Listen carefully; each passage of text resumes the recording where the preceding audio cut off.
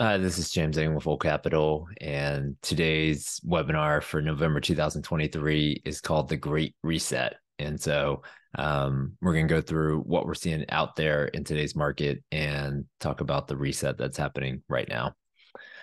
So here we are, November 23. This chart just came out from CBRE and was a survey that was done in Q3 of 23. And it really shows sort of where cap rates have gone. So this is, prime Class A multifamily assets. Beginning of 22, it got as low as 3.37 on going in cap rates. And so I would put that at the very top. So let's call it Q1 of 22 as the top. And then if you go to follow the red arrow all the way down to 1.5% on the 10-year treasury. And then, fast forward to today, their survey is saying about 4.92 as going in caps. And then I'm going to put us at, right here, obviously the market's come down quite a bit. And the question is, are we here and we still got a little bit of ways to go? Or are we closer to this red dot where, we don't have that much further to go and it's going to bottom out and pop back up? And so, follow the green arrow and, 10-year treasury in the time frame that since the Fed has started raising rates has basically almost hit 5% on the 10-year treasury and now just sits under 5%. So, this is where the great reset is occurring. And, 3.37 to 4.92, it doesn't feel like a crazy increase. But then, when you put some numbers behind it, this is sort of the reality of what people are seeing in today's market. And so we use, NOI of $1 million and then cap rate on the left-hand side. And you just sort of start out with like a $25 million value on a 4% cap on a Class A deal. I mean, it was lower here, 3.37. But, I would say I'm just going to try to use DFW cap rates right here. So 25 million was sort of the peak. And then sort of where you're sitting today is probably about 5% if a deal trades. So about 20% decrease plus or minus. And then Class B deals, let's say it's 425 at the peak. And those have moved probably to 575. So you're seeing a 25% decrease. And then Class C, let's say it's 4.5. And then you're seeing it run almost up to 7 for deals that will trade or that do trade. And so that's a 40% decrease from the peak.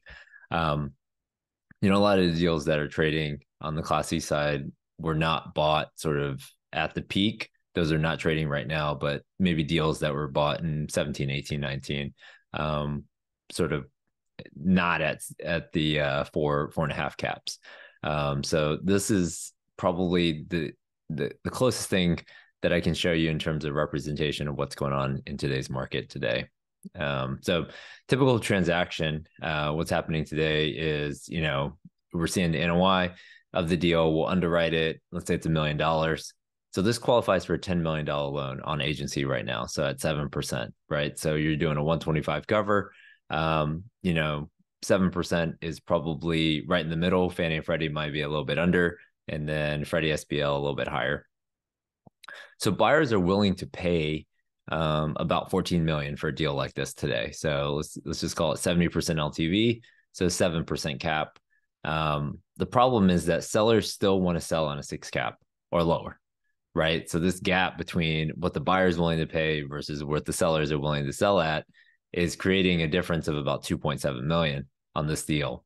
And so that gap between the two is what everybody's talking about. And that is, maybe this is a C deal, but then maybe on a B deal, it's a little bit narrower. On an A deal, it's even closer.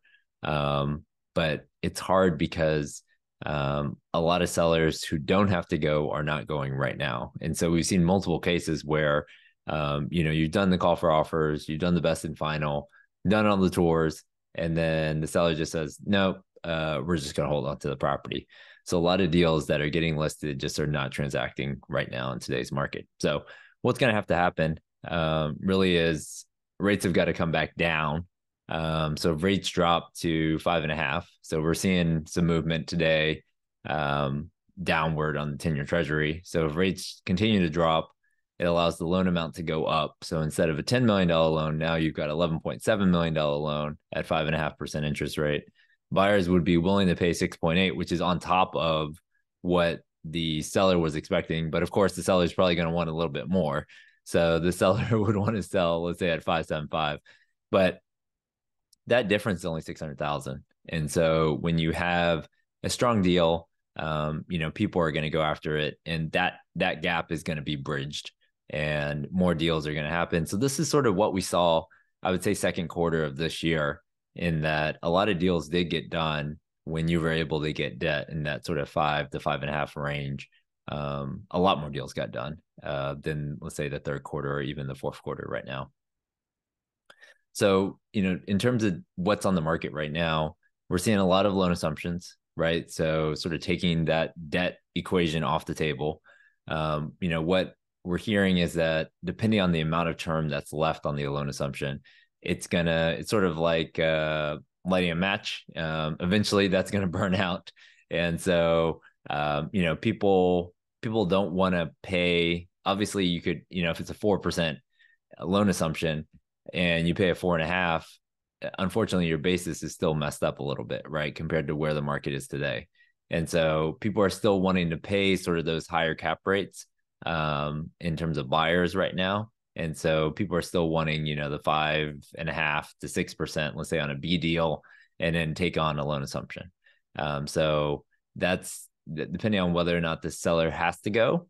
The good thing about these loan assumptions is that there's a lot of term left. There's a fixed rate, but then there's really not that much distress on the seller, right? Whereas on the other side, on the right-hand side, we see, whether it's a bridge loan or it's an impending loan maturity, motivated sellers right now have those things that are on their mind. And so they're probably going to go, but the new buyer has to put on sort of more expensive debt right now. So debt in the 6.5 to 7 range on most deals. So that's what we're seeing, sort of loan assumptions and motivated sellers in today's market. In terms of deals that just closed recently, so we're going to go through some deals in September and October that closed. I mean, you can see that when you just look across these properties, most of them are A properties. Just that gap in cap rate has not really expanded as much. And people are using agency debt, right? So Fannie and Freddie, you see a couple of loan assumptions down here. Let's go to the next page. So in terms of what else is closing, I mean, mostly A properties. I mean, this is probably the first property in DFW that really has a story around, okay, someone bought it for probably close to $45 million. They got a loan of $36 million in 2021. That loan matured this year. The new buyer came in and bought it below the loan amount at $35 million as their new purchase price and had to do a bridge. And so that's really the first deal that we've seen really at the loan amount or below in DFW. It doesn't really count as, you don't see it show up as a foreclosure or REO or anything like that. Those deals are getting done before the foreclosure happens. Some of these other smaller deals in sort of the Freddie Mac, Fannie Mae side, but you can see that majority of the deals are really Class A deals that are still selling right now. And then in October, definitely more on the Class A side.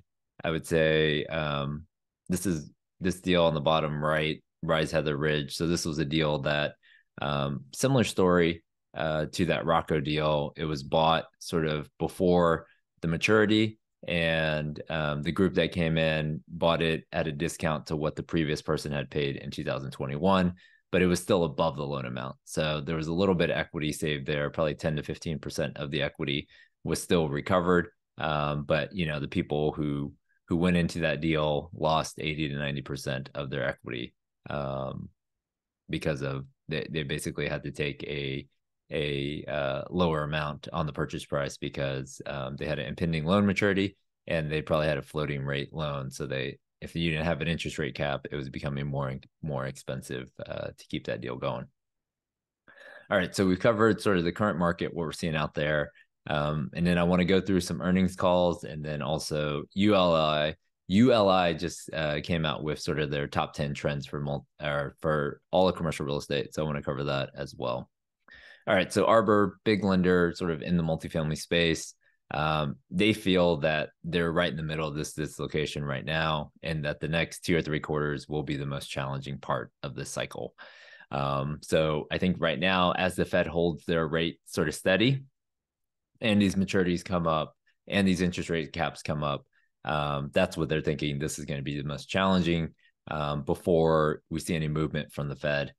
And so, they're thinking the next 3 to 6 months might be a time for, some of those deals that, like if you go back and look at, let's see, the Rise had the Ridge deal, and then also this Rocco deal, those were done on non-recourse bridges, right? Because they needed additional leverage. They needed, the occupancy wasn't there to get like a Fannie and Freddie loan.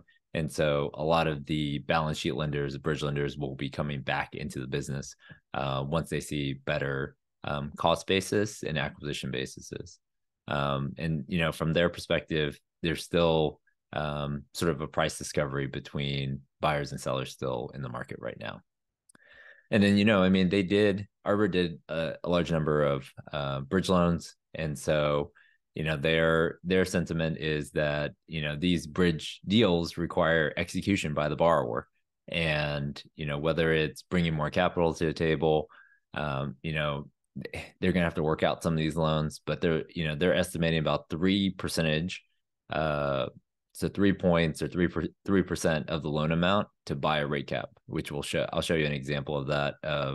Basically, if your spread is, let's say, 3.5 to 4, and you want a 5.5 to 6% interest rate, you have to buy a 2% strike, and that's costing about 3% of the loan amount for 1 year right now.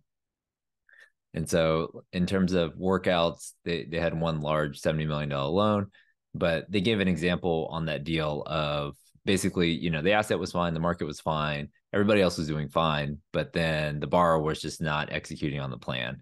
And so they ended up, removing that operator, bringing in better management, and then a good operator, that new operator put in some money on the deal, and they sort of recapped the deal in order to avoid just foreclosing on that asset.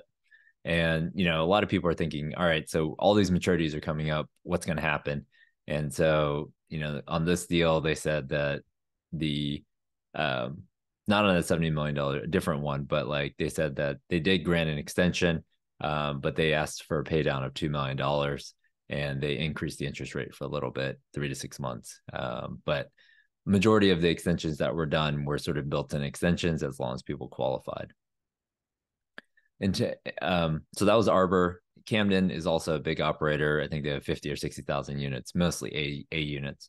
And, they're I split it up in the positive and negatives. The positive side, they're saying, look, people aren't moving out of our apartments to buy houses right now just because the buy to rent premium is at 30-year highs. But the capital markets definitely are impacting them, but it's also impacting development. And so they're anticipating in the next couple of years for new starts to slow down significantly, 250,000 to 200,000. So slow down. And then hopefully in 26, 27, that's going to pick up the rent growth. But the gap bid and ask is definitely narrowing, but they're saying that it's probably the sellers that are going to have to give a little bit more and come to the table a little bit more than buyers right now. And so here's a chart, Wall Street Journal, 52% more expensive to buy a home than rent one right now, just because of where these rates have gone, right? So on this, they have it at $2,200 new leasing or new if you were to rent right now, and $3,200 for if you were to buy on a monthly mortgage. And then on the negative side for Camden, I mean, it was definitely a tougher call for them, but they said, our new lease growth is down, occupancy is down, we have higher bad debts. And, I think a couple things that stood out to me was that their new leases were down about 4.5%, but then the renewals were up about 4%. So they're pretty much flat on rent. And, really they talked about identity theft and fraud in some of these places. And then also some of these markets where you just couldn't evict tenants that weren't paying. So places like Atlanta, the bad debt was close to 3%, where historically it's only been 50 basis points. And then, people asked about the stress and where they're seeing it. And they said they're really seeing it really on the C minus transactions that were over levered with floating rate debt. So a lot of these REITs, they focus on Class A. They don't put much leverage. And then a lot of times they can just pay off their loan with like a line of credit. So they don't really use that much debt on their transactions. All right. So, this report comes out once a year. And I thought it would be good to go through it just because I think there's a lot of parallels that we're seeing across the board. And a lot of times we can focus in on multifamily, but seeing sort of the broader picture can be good. So you don't get too bogged down into multifamily land. So number one, higher and slower for longer. So higher interest rates and slower economic growth is forecasted sort of throughout across the board. So that's what people are seeing. Number two, I would say this great reset. So this is how we started it. These higher interest rates have basically reset values. And so a lot of people have been underwriting sort of aggressive exit caps. So it goes with the lower in place or going in caps is also lower exit caps. But now that we're underwriting higher caps, it's hard to say that they're going to go right back down. So you have to almost underwrite 50 to 75 basis points more on an exit cap on a 5 to 7 year hold. And that just makes, hitting those IRR targets that much harder. Painful, but needed. Just on the office side, it's just that, we've seen it for the last 2 or 3 years, and they're just not seeing a full office recovery. I think we're probably 50 to 60% there in terms of pre-COVID versus today, in terms of people going into the office. And then it's really all about debt. They compare debt to oxygen, and a lot of real estate investors, like people, need oxygen, and it's impacting the ability to refinance, and it's also impacting acquisitions, more so in other sectors than multi. And then really they talked about sort of the climate change and how it's impacting insurance. And, we're seeing insurance maybe at 1,000 a door here in DFW, but on the coast, it might be 2,000 or 2,500 a door, which is, double what it was just a couple of years ago. All right. Number 6, I guess homeownership used to be a big goal of a lot of people, but it's becoming harder and harder. And so this housing affordability, at first it was rents going crazy, but now prices have come up on single family so much, and then now the mortgage rates have come up, and so it almost has shocked and created that gap that we talked about earlier in the presentation. In terms of pivots, this was interesting because we don't talk with a lot of sort of pension funds and things like that, but a lot of these people who invested in downtown offices and regional malls, that was their bread and butter for a long time. And now they're having to go into more niche investments like self-storage and student housing and single family rental. And, this one guy was quoted, these used to be super secure, like the malls and office buildings, and they were great inflation hedges. And he said, the only thing that has really stood up over time has been multifamily. So when you're looking across the board, I think you're going to see more and more people coming into multifamily, especially in the A and B space. Shift to remote work has been tough on downtowns, and people have just been going further and further out to get more affordable housing. And this doom loop of, the vacant office building creates retail closures. And then, the residents don't want to live there anymore. Taxes go down, the city's cut services, and then all of a sudden, like, it doesn't work. There's nobody there. And so, they're going to have to provide some sort of tax incentives to really help sort of that office to multifamily. And then the last thing in terms of top 10 trends is really the AI space and how that's going to impact real estate. And, I think there's a lot of great plans for different things, whether it's, replacing attorneys, replacing people to do lease audits and things like that, and, property management to some extent, but it's still very new to the space and it's been limited so far. But, everybody's cognizant and trying to implement it throughout their businesses. In terms of multifamily, they reiterated a lot of things that we've said already, but the higher mortgage rates, higher expenses, and then the surging supply.